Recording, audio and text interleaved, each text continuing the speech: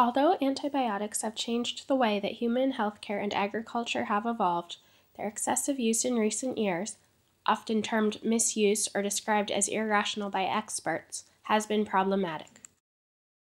The emergence of antibiotic resistance is one such impact and has been described by the World Health Organization as one of the greatest threats to human health.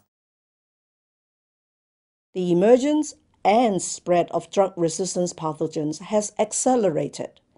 More and more essential medicines are failing. Antibiotic-resistant bacteria have also become increasingly prevalent in natural environments given the widespread use of antibiotics in agriculture and livestock farming.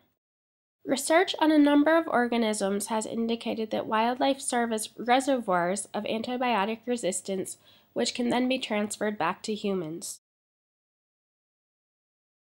Most of these studies have relied upon single-site approaches, thus there remain many questions about the extent to which land use and landscape factors influence the prevalence of antibiotic resistance in natural environments.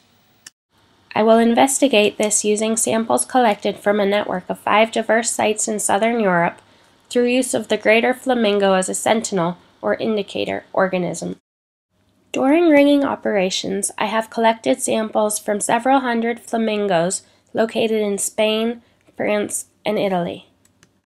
By taking cloacal swabs, I will be able to assess the prevalence of antibiotic-resistant bacteria in flamingos and compare this across the 5 sites. This will allow me to determine, with reference to the greater flamingo, the extent to which land use and landscape factors affect the prevalence of antibiotic resistance.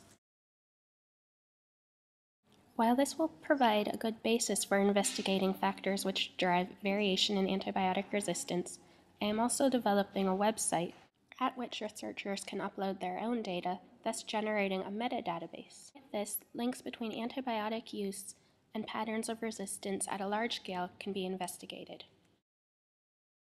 Show him what I got.